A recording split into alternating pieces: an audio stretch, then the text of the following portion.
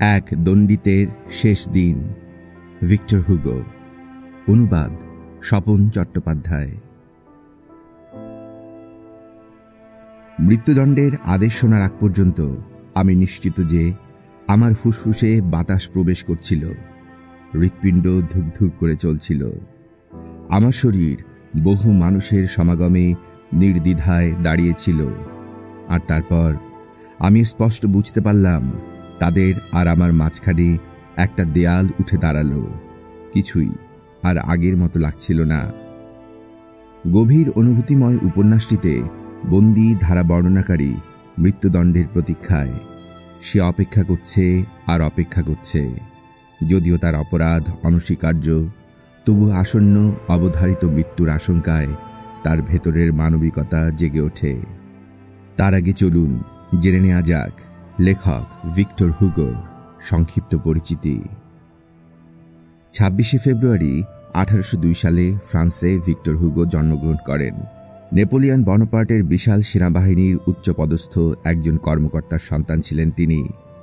একাধারে সাহিত্য এবং রাজনীতিতে জড়িত ছিলেন। ফ্রান্সে সাম্রাজ্য আইন থেকে গণতান্ত্রিক ব্যবস্থায় পরিবর্তিত হওয়া এবং সেই প্রক্রিয়ার নানান উত্থান পতনে তিনি সরাসরি অংশগ্রহণ করেছিলেন। প্যারিসে বসবাসরত ভিক্টর হুগো তরুণ বয়সেই তার কবিতা, কল্পকাহিনী এবং নাটকের জন্য বিখ্যাত এবং কখনো কখনো কুখ্যাত হয়েছিলেন। 1845 সালে তার বিখ্যাত গ্রন্থ লা মিজারেবল লেখার সময় রাজা তাকে ফ্রান্সের উচ্চকক্ষের সদস্য হিসেবে গ্রহণ করেন। আইনসভার সর্বোচ্চ দলের সঙ্গে তাকে সম্পৃক্ত করা হয়। তিনি সেখানে সবার জন্যে বিনা খরচে লেখাপড়া, সার্বজনীন ভোটাধিকার এবং মৃত্যুদণ্ডের বিলুপ্তির ব্যাপারে কাজ করা শুরু করেন। 1848 সালে যখন রাজ্যের উন্নতির জোয়ার স্পষ্টভাবে কড়া নাড়ছিল, তিনি লা মিজারেবল লেখা বন্ধ করে রাজনীতিতে মনোনিবেশ করেন। কিন্তু 1851 সালে যখন দেশের প্রেসিডেন্ট নিজেকে সম্রাট হিসেবে ঘোষণা করেন, হুগোর রাজনৈতিক চেতনার বিরোধীরা তাকে ব্রিটিশ চ্যানেলের একটি দ্বীপে নির্বাসনে বাধ্য করে।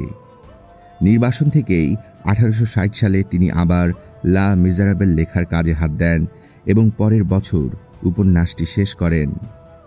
1870 সালে সম্রাটের পতন হলে হুগো ফ্রান্সে ফেরত আসেন। সেখানে তাকে গণতন্ত্রের মানসপুত্র হিসেবে বিপুলভাবে সম্মানিত করা হয়। 22শে মে 1885 সালে ভিক্টর হুগোর মৃত্যুর পরে ফ্রান্সের রাস্তায় তার কফিন বয়ে নেবার সময়ে 20 লক্ষ মানুষের ঢল নামে।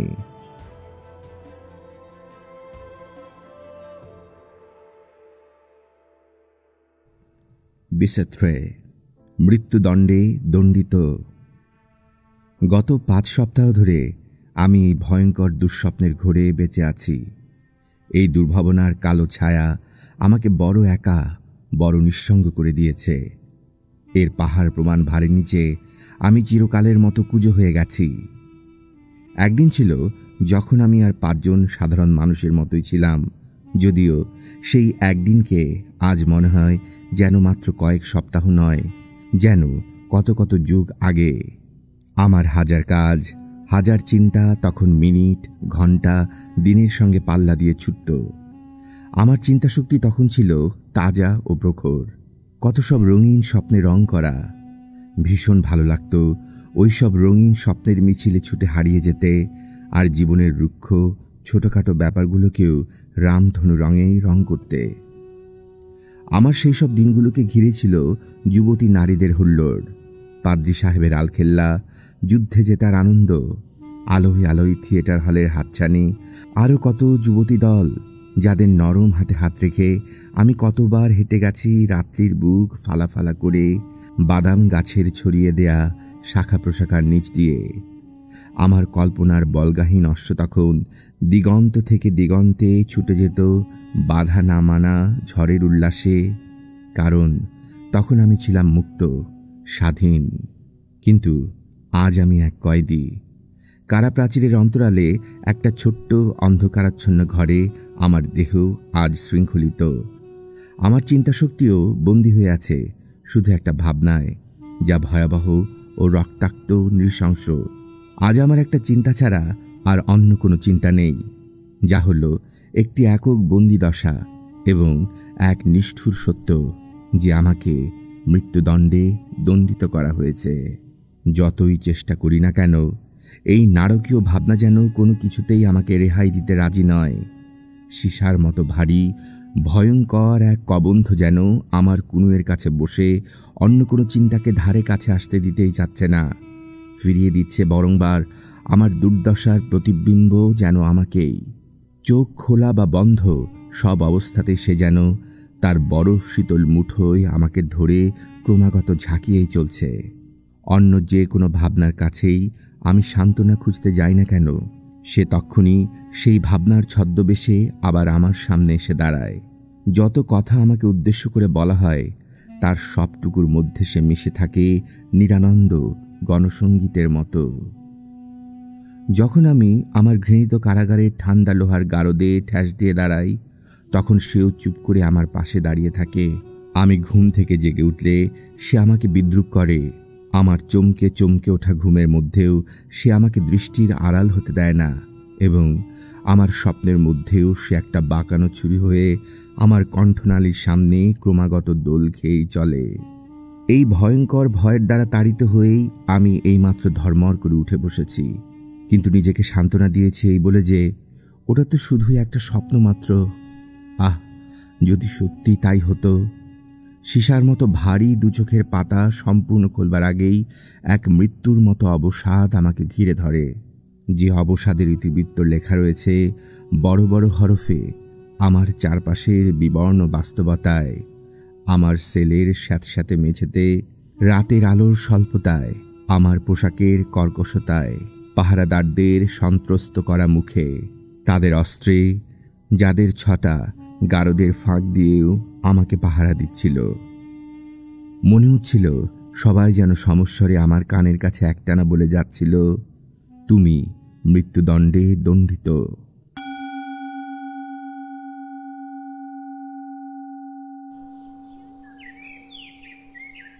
সেটা ছিল অগাস্ট মাসের এক সুন্দর সকাল। ঠিক 3 দিন আগে থেকে আমার বিচার শুরু হয়েছে, আর এই 3 দিন আমার নাম ও আমার অপরাধ এক দঙ্গল দর্শক যেন চুম্বকের মতো টেনে রেখেছে।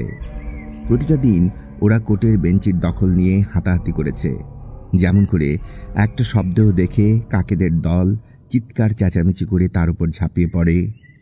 গত 3 দিন ধরে জজদের, সাক্ষীদের, বাদী বিবাদী পক্ষের উকিলদের মিছিল আমার চোখের সামনে দিয়ে চলছিল তো চলছিলই। ভয় দেখানো অন্ধকারের মোড়কে কখনো যা লাগছিল ভীষণ হাস্যকর, আবার কখনো ভীষণ ঘৃণিত। প্রথম দুরাত তো চোখের পাতা এক করতে পারিনি, কিন্তু তৃতীয় রাতে বিরক্তি ও অবসান্নতার কাছে আমাকে নতি স্বীকার করতেই হলো। মাঝরাতেও জুরিরা যখন বাক্যব্যয় করেই চলেছে, সেই সময় আমাকে আমার কালকুঠুরিতে খড়ের বিছানায় ফেরত নিয়ে যাওয়া হলো, আর আমি নিমিষের মধ্যেই ঘুমিয়ে পড়লাম। সেসব এক ভোলানো ঘুম, যেন অনেক দিনের পরে কয়েক ঘন্টা মাত্র বিশ্রাম। সেই ঘুমের গ্রহণ থেকে ওরা আবার আমাকে টেনে তুলল। সহজে অবশ্য কারারক্ষীর ভারী বুটের আওয়াজ, তার চাবির গোছার ঝনঝনানি অথবা ভারী লোহার সিটকিনি টেনে খোলার তীক্ষ্ণ আওয়াজ আমার ঘুম ভাঙাতে পারিনি। ওর রুক্ষ কর্কশ হাত ও ততোধিক কর্কশ চিৎকার, উঠে পড়ো, আমার কানের কাছে হতেই আমি চোখ খুলেছিলাম। তারপর ভয়ে কাঁটা হয়ে আমি উঠে দাঁড়ালাম। সেই সময় আমার ঘরের প্রায় সিলিংয়ের কাছাকাছি ছোট্ট জানালা থেকে ছুটে আসা একটা হলুদ আলো দেখলাম ছড়িয়ে গেছে বারান্দার সিলিংয়ে। ওই বারান্দাটা আমার কাছে তখন আকাশ দেখার সবচেয়ে নিকটতম স্থান ছিল।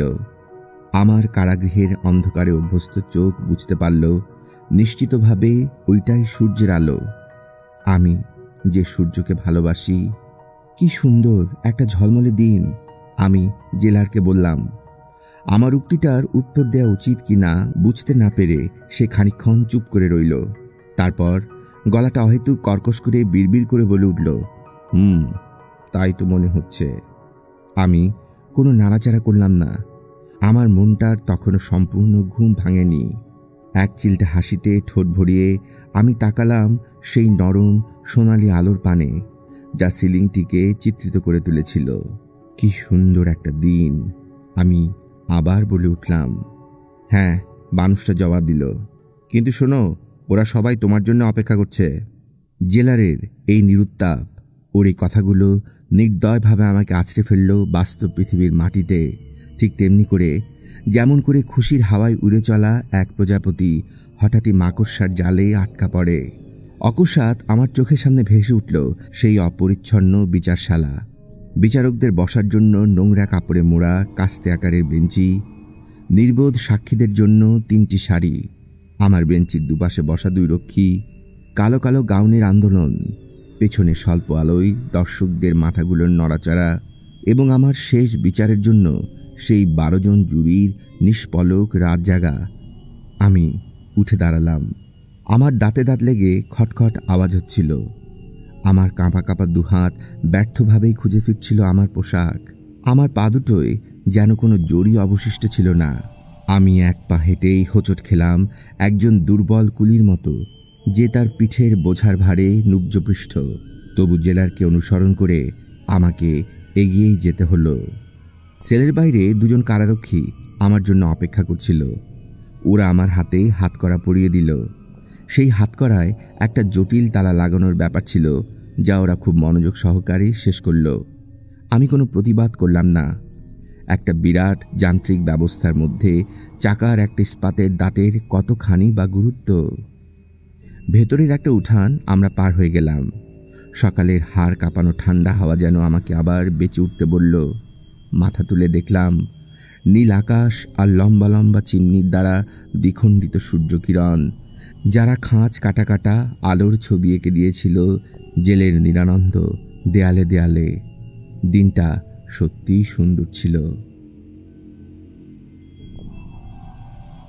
আমরা একটা ঘোরানো সিঁড়ি বেয়ে উপরে উঠলাম, একটা বারান্দা পার হলাম, তারপর আরেকটা এবং আরও একটা নিচু দরজা খুলে গেল ও তার ভেতর থেকে এক ঝলক শোরগোল মাখা গরম হাওয়া আমার মুখে ঝাপটা মেরে গেল।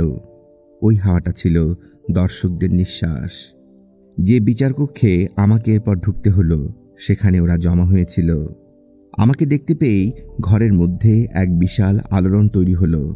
সেই আলোড়নে সামিল হলো ঘরে জমায়েত জনতার হাতের সঞ্চালন, ওদের গলার আওয়াজ, চেয়ার টানা ও পর্দা সরাবার শব্দ। দুদিকের দর্শকদের ঠেকিয়ে রেখেছিল রক্ষী বাহিনী। ওদের মাঝখান দিয়ে আমি যখন গোটা ঘরটা হেঁটে গেলাম, তখন বুঝলাম যে আমি হচ্ছি মুখ্য আকর্ষণ। আমারই প্রতি পদক্ষেপ পরিচালনা করছে ওই সব শূন্য মুখ আর বাঁকানো গলাগুলোকে।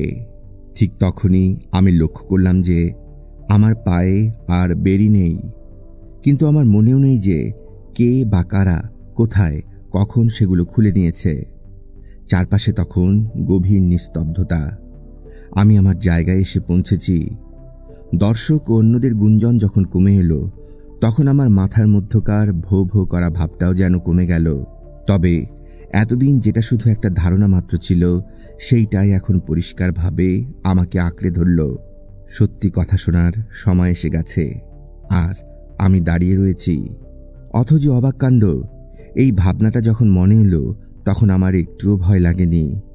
জানালাগুলো খোলা ছিল, যার ভেতর দিয়ে শোরগোলের আওয়াজ আর হুহু বাতাস শহরের রাস্তাগুলো থেকে ছুটে আসছিল। আলোয় আলোয় বিচারগৃহটাকে একটা বাড়ি বাড়ি মনে হচ্ছিল।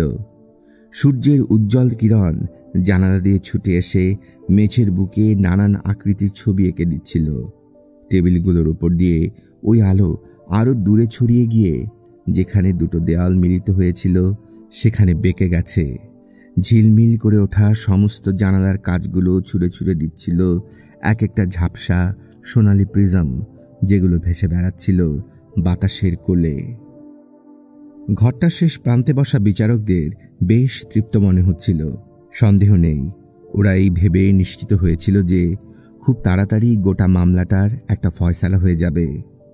জানালার কাজ ভেদ করে আসা নরম আলোয় আলোকিত প্রেসিডেন্টের মুখটা বেশ শান্ত ও দয়ালু ঠেকছিল। আর একজন তরুণ ব্যারিস্টার একটি সুন্দরী রমণীর পাশে খোশ মেজাজে চুটিয়ে গল্প করেই যাচ্ছিল, যে ঠিক তার পেছনের ভালো সিটটা দখল করে বসেছিল। শুধু জুরিদেরই ভীষণ বিমর্ষ ও শুকনো মনে হচ্ছিল। সারা রাত জেগে থাকার কারণেই দৃশ্যত ওদের অবসাদগ্রস্ত ঠেকছিল। কিন্তু ওদের মুখ দেখে এতটুকু মনে হচ্ছিল না যে ওরা এইমাত্র একজন অভিযুক্তকে মৃত্যুদণ্ডে দণ্ডিত করার সপক্ষে রায় দিয়ে ফেলেছে। এবং সত্যি বলতে কি, মরিয়া এক ঘুমের প্রত্যাশা ছাড়াও আমিও ওদের মুখগুলো দেখে আর কিছুই বুঝতে পারিনি। আমার ঠিক উল্টো দিকের একটা জানালা খুলে দেয়া হয়েছিল বলে নদীর ধারে ফুলওয়ালি মেয়েগুলোর হাসির আওয়াজ আমি শুনতে পাচ্ছিলাম। আর দেখতে পাচ্ছিলাম জানালার পাথরে গোবরাটের ফাটলে একটা সুন্দর ছোট্ট হলুদ রঙের ফুল সূর্য কিরণে স্নান করতে করতে দুলে দুলে কেমন বাতাসের সঙ্গে লুকোচুরি খেলায় মেতেছিল। আমার চারপাশে এসব সুন্দর অনুভূতির মাঝে কিভাবে তাহলে বিষণ্ণ ভাবনারা মাথা তুলল। রোদ্দুর ও বাতাসের নদীতে ভেজা ছাড়া, মুক্তির ভাবনা ছাড়া অন্য কোনো কথাই আমি ভাবতে পারছিলাম না। সূর্যের প্রখরতা বাড়ার সঙ্গে সঙ্গে আমার বুকের মধ্যে আশার পারদটাও বাড়তে লাগলো এবং আমি সম্পূর্ণ নিশ্চিতভাবে দণ্ডাদেশ শোনার অপেক্ষায় ছিলাম এমন একজন মানুষের মতো যে শুধু আশা করে মুক্তি জীবনে। ইতিমধ্যে আমার উকিল এসে গেছেন। বেশ মৌজ করে ব্রেকফাস্টটা সেরেছেন বলে একটু দেরি। নিজের চেয়ারে গুছিয়ে বসতে বসতে তিনি আমার দিকে একটু ঝুঁকে হাসি মুখে বললেন, এখনো আপনার আশা আছে? আমি হাসি মুখে উত্তর দিলাম, আমি নিশ্চিত যে আশা আছে। অবশ্যই আছে, আমার উকিল বলতে থাকলেন। অবশ্য আমরা এখনো জানি না যে গোটা ব্যাপারটা ওরা কোন দৃষ্টিভঙ্গিতে বিচার করছেন, কিন্তু ওরা যেহেতু বিশ্বাস করতে পারছেন না যে এটা আপনার পূর্ব পরিকল্পিত অপরাধ, সেই জন্য বোধহয় আপনার আজীবন সশ্রম কারাদণ্ডই হবে। আজীবন কারাদণ্ড? আপনি কি বলছেন স্যার? ক্ষোভের সঙ্গে আমি বললাম, এর চেয়ে মৃত্যুদণ্ড তো 1000 গুণ ভালো। আমার বুকের ভেতর থেকে যেন একটা কণ্ঠস্বর আমাকে দিয়ে বলিয়ে নিল, হ্যাঁ, মৃত্যুই ভালো। তবে শীতে ঠান্ডা বর্ষা ভেজা মাঝরাত ছাড়া কোন সময় আর তেল পুড়িয়ে অপরিচ্ছন্ন বিচারশালায় কারো মৃত্যুদণ্ড ঘোষিত হয়েছে? কিন্তু অগাস্ট মাসের সুন্দর একদিনে সকাল 8টায় এমন সব সমমর্মী জুরিদের কাছ থেকে এই রকম একটা শাস্তির কথা শোনার চিন্তা করাও অকল্পনীয়। তাই আমার দৃষ্টি আবার ছুঁয়ে গেল রৌদ্রস্নাত সেই ছোট্ট সুন্দর হলুদ ফুলটাকে। ঠিক তখনই কোর্টের প্রেসিডেন্ট, যিনি আমার উকিলের আসার প্রতীক্ষায় ছিলেন, আমাকে বললেন উঠে দাঁড়াতে। কারারক্ষী আমার হাত ধরতেই সমস্ত দর্শকেরা উঠে দাঁড়ালো। একজন নিরপেক্ষ ব্যক্তি, যে জজ সাহেবের ডায়াসের নিচে একটা টেবিল সামনে নিয়ে বসেছিল, সে নিশ্চয়ই কোর্টেরই এক কেরানি হবে। সে উঠে দাঁড়িয়ে সমবেত জনতাকে উদ্দেশ্য করে আমার অনুপস্থিতিতে জুরিরা যে সিদ্ধান্তে উপনীত হয়েছিল তা স্পষ্ট গলায় পড়ে শোনাল। সেটা শুনে আমি পাশের দেওয়ালে দেহের ভার রাখলাম যাতে পড়ে না যাই। বাদী পক্ষের উকিল, অভিযুক্তের শাস্তি প্রশমনের ব্যাপারে আপনার কি কিছু বলার আছে? জজ সাহেব প্রশ্ন করলেন। উকিল কি বলবে? আমারই তো কত কিছু বলার ছিল, কিন্তু কোনো কথা আমার মনে এলো না। জিভটা যেন মুখে টাকরার সাথে জোড়া লেগে রইল। আমার উকিল উঠে দাঁড়ালেন। দেখলাম যে তিনি জুরিদের সিদ্ধান্তকে লঘু করার চেষ্টা করছেন এবং তাদের দেয়া দণ্ডাদেশের পরিবর্তে একটু কম শাস্তির জন্য দরবার করছেন। তার মতে যে শাস্তি পাওয়া, অর্থাৎ যাবজ্জীবন কারাদণ্ড, আমার প্রায় নিশ্চিত ছিল এবং যে শাস্তির কথা শুনে আমি একটু আগেই খুব রেগেও গিয়েছিলাম তার উপর। আমার এইসব পরস্পর বিরোধী হাজারটা অনুভূতির মধ্যে বোধহয় ঘৃণা মিশ্রিত দেশই সবচেয়ে শক্তিশালী রূপে প্রকট হয়েছিল। সেই জন্য আমার উকিলকে আমি আগে যা বলেছিলাম সেইটাই আমি চিৎকার করে আবার বলতে চেয়েছিলাম, ওই শাস্তির চেয়েও মৃত্যু বোধ করি 1000 গুণে ভালো। কিন্তু আমার গলা দিয়ে কোনো আওয়াজ বের হলো না। আমার উকিলকে সজোরে চেপে ধরা ছাড়া আর কিছুই আমি করতে পারলাম না। পাগলের মতো কাঁদতে কাঁদতে শুধু বলতে পারলাম, না। রাজার উকিল আমার উকিলের যুক্তি সুচারুভাবে খণ্ডন করলেন। এক সম্মোহিত বোবা মানুষের মতো আমি যা শুনলাম। তারপর জজ সাহেবেরা তাদের কাগজপত্র গুছিয়ে চলে গেলে প্রেসিডেন্ট আমার দণ্ডাদেশ আবার পড়ে শোনালেন। দর্শকেরা তুমুলভাবে চিৎকার করে উঠল, মৃত্যুদণ্ডে দণ্ডিত।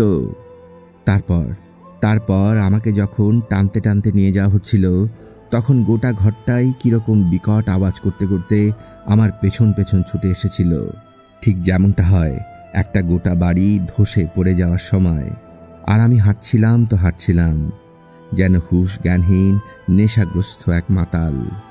হঠাৎই আমার সামনে একটা আমূল পরিবর্তন এসে গেল।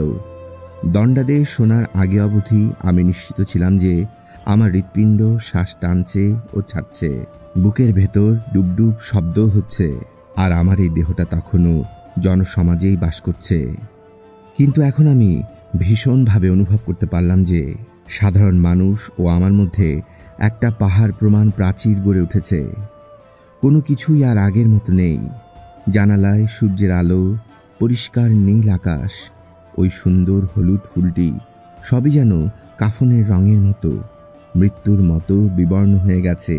ওই সব নারী পুরুষ বাচ্চাগুলো যারা আমার পেছনে ভিড় করেছিল, তাদের সকলকে আমার প্রেতাত্মা বলেই মনে হলো।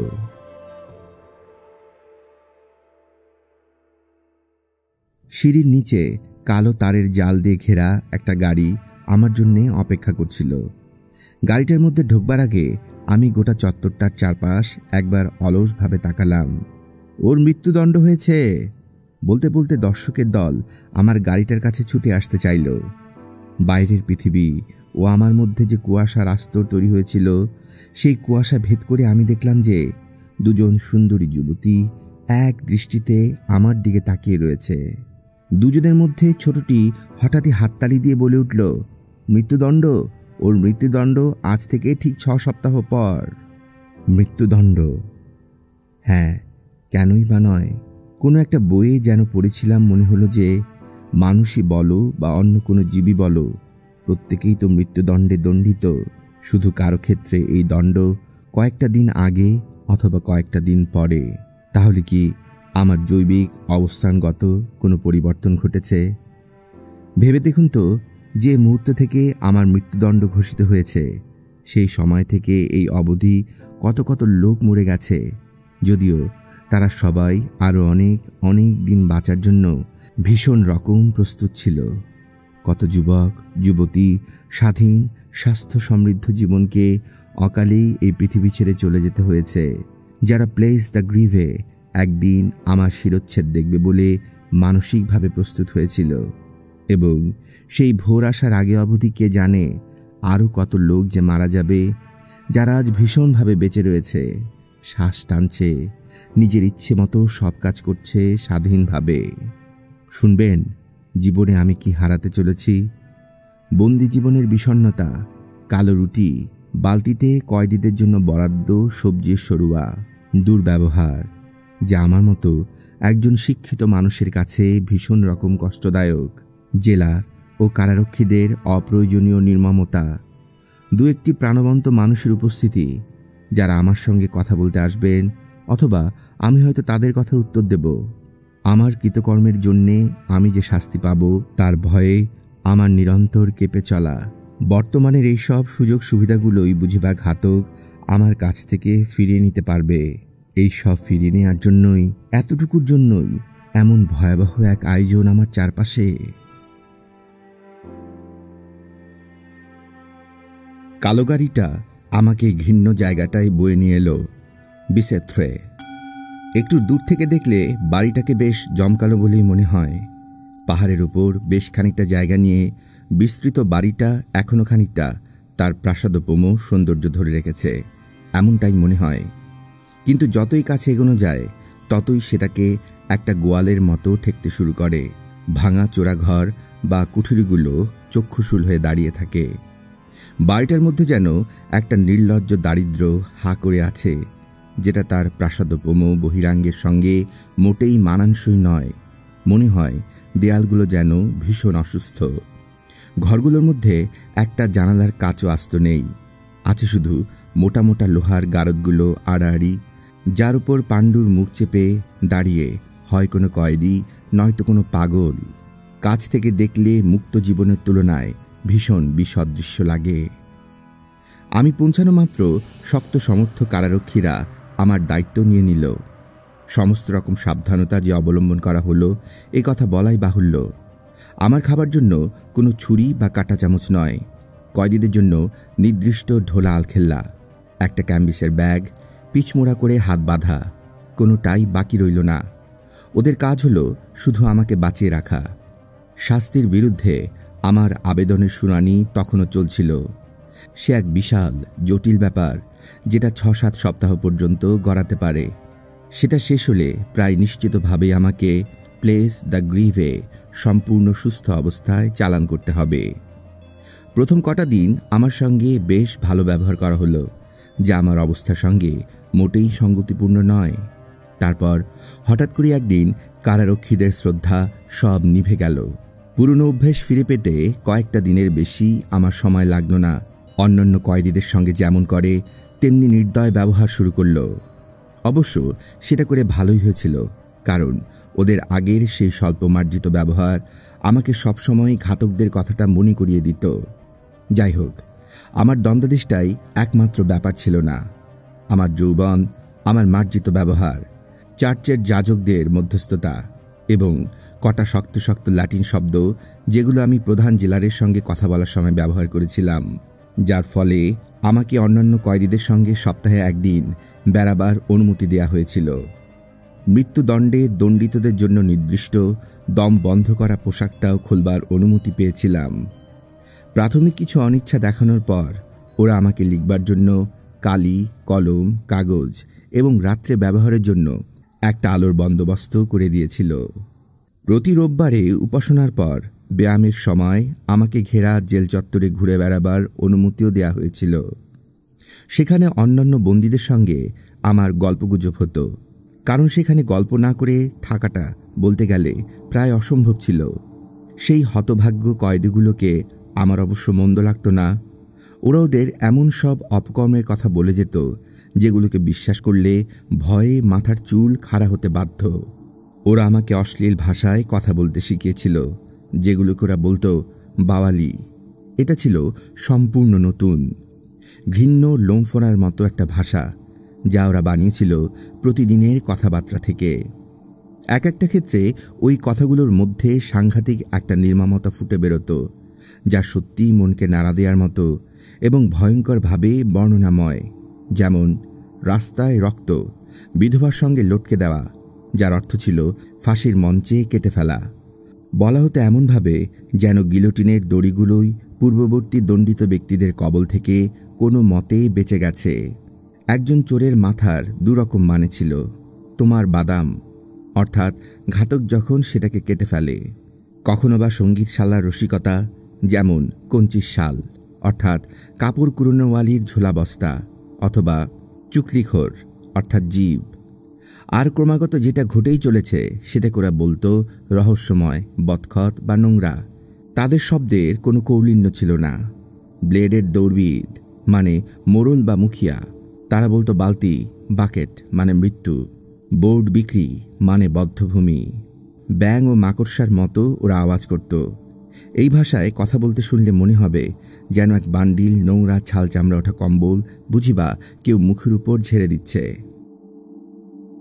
যাই হোক, এই লোকগুলোই আমার সমব্যথী ছিল, কিন্তু কেবল ওরাই। জেলার কারারক্ষীরা, জেলের চাবি হাতে যে থাকে সে, সবাই ওরা আমারই সামনে আমাকে নিয়ে এমন হাসি মশকরা করত যে মনে হতো আমি বুঝি মানুষ পদবাচ্য নই, যেন একটা অসার বস্তু মাত্র। আমি মনে মনে ভাবলাম, আমার যখন লেখার ক্ষমতা আছে তখন আমি লিখব নাই বা কেন?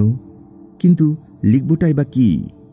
ঠান্ডা পাথরের 4 দেয়ালের মধ্যে আমি যে বন্দী, আমার চলাটুকু যে সীমাবদ্ধ, তাকাবার মতো আকাশও যে ওরা আমার জন্য রাখেনি। দিনের বেলায় আমার সময় কাটানোর একমাত্র উপায় ছিল এরকম: দরজার ওপরের ছোট্ট জানালাটা যে বর্গক্ষেত্র তৈরি করত, আমার উল্টো দিকের পাথরের কালো দেয়ালের উপর সেটাকে দেখা, শুধু লক্ষ্য করা কেমন করে সেই বর্গক্ষেত্রটা ক্রমেই সরে সরে যাচ্ছে।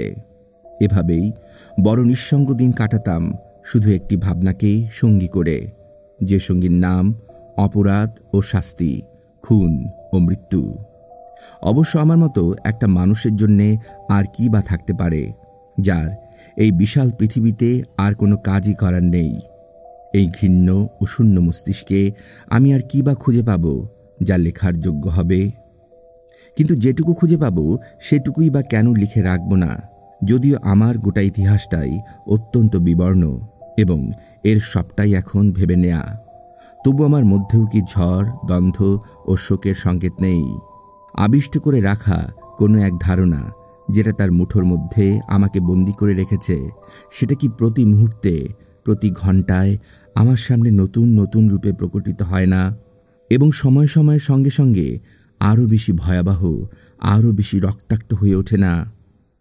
যতই আমার শেষ দিনটি ক্রমাগত কাছে, আরও কাছে এগিয়ে আসতে থাকে, এই হতাশ ও হাল ছেড়ে দেওয়া অবস্থায় আমি যেসব অদ্ভুত অনুভূতি উপলব্ধি করি, সেগুলোই বা কেন আমি নিজের কাছেই নিজেই বর্ণনা করব না? যদিও আমার জীবন বলতে খুব একটার বেশি বাকি নেই, তবু যেটুকু আছে সেটুকুর মধ্যেও তো রয়েছে শরীর মনের অশেষ যন্ত্রণা, ভয় আর নির্মম অত্যাচারের কথা ও কাহিনী, যেগুলো শেষ ঘণ্টা অবধি লিখতে থাকলে আমি নিশ্চিত যে আমারই কলম অবধারিতভাবে ক্লান্ত হয়ে পড়বে, শুকিয়ে যাবে কালির দোয়াতো। এবং যেহেতু এইসব মানসিক যন্ত্রণা খানিকটা প্রশমনের একমাত্র উপায় হলো ওদের নিয়ে চিন্তা করা, সুতরাং ওদের লিখে ফেলতে পারলে বোধহয় এই যন্ত্রণা কাতর মনটা একটু হালকা হয়। উপরন্তু আমার লেখাটা বোধহয় খুব একটা অপ্রাসঙ্গিক হবে না। আমার যদি ততক্ষণ পর্যন্ত এই ডায়েরি লিখে যাওয়ার শক্তি থাকে, যতক্ষণ পর্যন্ত আমার এই হাতকে জোর করে শেষবারের মতো থামিয়ে দেয়া না হয়, তাহলে এই বিবরণীতে থাকবে আমার প্রতি ঘন্টা, প্রতি মুহূর্তের, প্রতিটি নির্যাতনের, প্রতিটি যন্ত্রণার আশ্চর্য বিবরণ। আমার সব অসম্পূর্ণ অথচ প্রয়োজনীয়তার অতি নিখুঁত বর্ণনা কি তাহলে একটা সৎ উদ্দেশ্যে লিখিত মহান অধ্যায় হিসেবে পরিগণিত হবে না? যে মনটা মরে যাচ্ছে, তার শেষ আক্ষেপের এই প্রতিলিপিতে ক্রমশ বেড়ে চলা যন্ত্রণা, একটা মাথা যেটা ভাবতে জানে সেটাকে কেটে ফেলা, এসবের মধ্যে নিশ্চয়ই তথাকথিত বিচারকের অন্য কোনো চিন্তাভাবনার খোরাক রয়ে যাবে। এই প্রতিলিপি পড়ার পর ওরা কি এক চিন্তাশীল মস্তিষ্ককে দ্বিখণ্ডিত করার আগে একটুও থমকাবে না? একটা মানুষের মাথা বিচারের শেষ মাপকাঠি, কিন্তু দণ্ডিতের ক্রমবর্ধমান নির্যাতনের কথা কি ওনারা কোনোদিন ভেবে দেখেছেন? এমন চিন্তা কি তারা কোনো দিন করেছেন যে তারা যে মানুষটিকে প্রাণদণ্ডে দণ্ডিত করলেন তার মন তখনও মৃত্যুর জন্য প্রস্তুত নয়? সেই চিন্তাশীল মানুষটির তখনও বাঁচার অধিকার ফুরিয়ে যায়নি? না, ওনারা সে কথা ভাবেননি। বরং ওনারা এমনটাই ভেবেছেন যে দণ্ডিত মানুষটির অতীত বলতে কোনো কিছুই নেই, আর ভবিষ্যৎও না। ওনাদের চোখ তাই গাঢ় নিবদ্ধ থেকেছে একটি ত্রিকোণাকৃতি ধারালো ফলকের লম্বালম্বি পতনের পদরেখায়। কিন্তু আমার লেখা এই পাতাগুলো তাদেরও ভাবতে হয়তো বাধ্য করবে। যদি কোনোদিন এগুলো ছাপা হয়ে বের হয়, তাহলে সাধারণ মানুষ এগুলো পড়তে পড়তে নিশ্চয়ই এর মধ্যে দণ্ডিতের মানসিক নির্যাতন সহ্যের প্রতিচ্ছবি দেখতে পাবে, কারণ এই বিষয়টি যে তাদের সম্পূর্ণ অজ্ঞাত।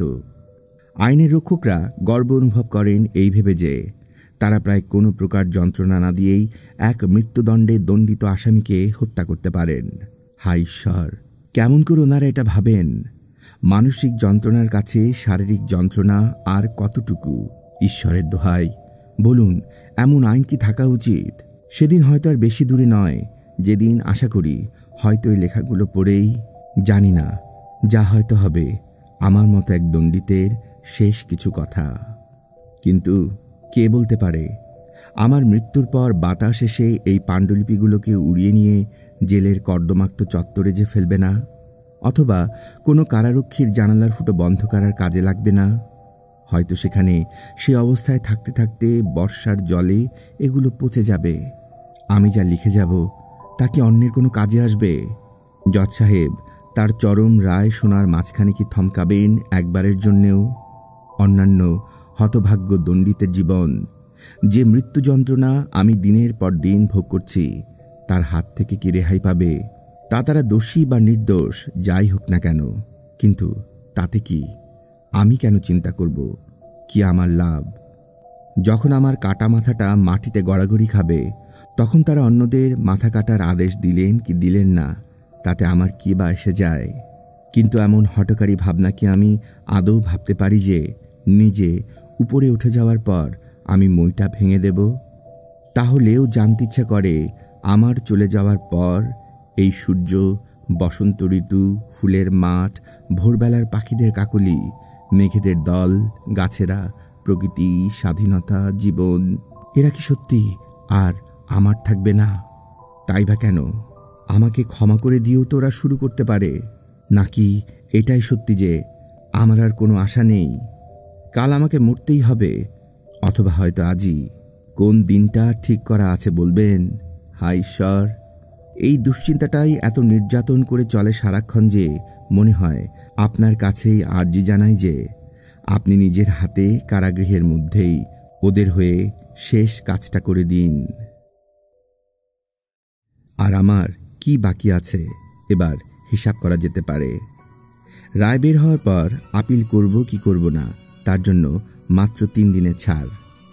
কোর্ট অফিসের কেরানির কাছে সপ্তাহখানিক পড়ে থাকার পর আমার কাগজপত্রগুলো সেরকমই বলে ওরা মন্ত্রণালয়ে পাঠাতে হবে। যদিও সপ্তাহ 2 সেগুলো সেখানে পড়ে থাকে, তবুও সেগুলোর অস্তিত্ব নিয়ে কেউই সেখানে মাথা ঘামায় না। অথচ আপিল করার জন্য নির্দিষ্ট কোর্টে সেগুলোকে মিলিয়ে দেখে পাঠাবার কথা মন্ত্রণালয়েরই। সেই কোর্টে কাগজপত্রগুলো ফাইল করে ক্রমিক নম্বর ফেলে নথিভুক্ত করা হয়। গিলোটিনের আপাতত ভীষণ কাজের চাপ চলছে, সুতরাং নম্বর না আসা পর্যন্ত আমাকে অপেক্ষা করতেই হবে। নিশ্চিত হওয়ার জন্য আরও 2 সপ্তাহ যাতে অন্য কেউ তোমাকে টপকাতে বা বেলাইনে ঢুকে না পড়ে। সর্বশেষে কোর্টের কাজ শুরু হয়। সাধারণত কোনো এক বৃহস্পতিবার 20খানার মতো আপিল একসঙ্গে নাকচ করা হয়। তারপর সেগুলো মন্ত্রীর কাছে ফিরে যায়, সেখান থেকে অ্যাটর্নি জেনারেলের কাছে, সর্বশেষে ঘাতকের কাছে। সব মিলিয়ে মাত্র 3 দিন। চতুর্থ দিনের সকালে অ্যাটর্নি জেনারেলের ঠিক অধস্থন কর্মচারীটি তার টাই বাঁধতে বাঁধতে ভাবেন ব্যাপারটাকে আমাদের তাড়াতাড়ি শেষ করা দরকার। সুতরাং তারপর কোর্টের কেরানিটির যদি কোনো পূর্ব নির্ধারিত দ্বিপ্রহরিক ভোজনের নিমন্ত্রণ না থাকে, তাহলে হত্যার আদেশনামাটির একটা খসড়া তৈরি হয়। ভুলটুল কিছু থাকলে তা সংশোধন করে আবার নতুন করে লিখে পাঠিয়ে দেয়া হয়। আর ঠিক তার পরদিন সকাল থেকেই প্লেস দ্য গ্রিভে ছুতোর কাঠমিস্ত্রিদের কাঠ দিয়ে ফাঁসির মঞ্চ তৈরির শব্দ শোনা যায়। আর শোনা যায় ড্রাম বাজানোর সঙ্গে সঙ্গে ঘোষণাকারীদের কর্কশ গলার শব্দ, যাতে হত্যার দিন সব লোক হাজির থাকে। সব মিলিয়ে 6 সপ্তাহ। ভিড়ের মধ্যে সেই মেয়েটি মোটেও ভুল বলেনি। যাই হোক, প্রায় 5 সপ্তাহ মতো হলো আমি তো বিসেত্রে এই কুটিরেই বন্দি জীবন যাপন করছি। অবশ্য 6 সপ্তাহ হতে পারে, কারণ ইদানিং দিন গুনতে আমার ভীষণ ভয় করে। আর আমার মধ্যে একটা গোপন সন্দেহ বাসা বেঁধেছে যে বোধহয় 3 দিন আগের দিনটাই ছিল বৃহস্পতিবার। আমি এইমাত্র আমার ইচ্ছেটাকে লিখে রাখলাম। কি কারণে?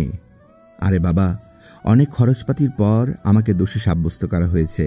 আর যা কিছু আমার আছে তা কোনো মতেই বেশি কিছু নয়। গিলোটিনের দাম যে অনেক। আমি পিছনে ফেলে এসেছি একজন বৃদ্ধা মা, একজন স্ত্রী এবং একটি শিশু সন্তানকে।